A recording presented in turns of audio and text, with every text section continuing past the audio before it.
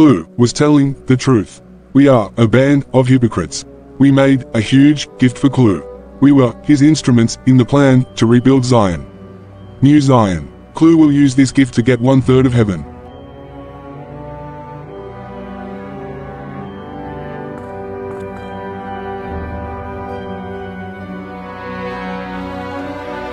Ariadna's agent was sentenced to be hanged. He was unanimously condemned for calling himself God. On Friday, Ariadna's agent was sentenced to be hanged. On the same day, in front of the world, Clue's agent gave a Socratic defense speech. This speech shows that Clue has no regrets.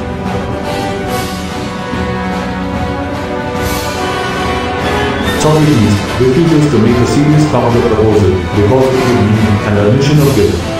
Fear of death cannot make him confess because death is not evil.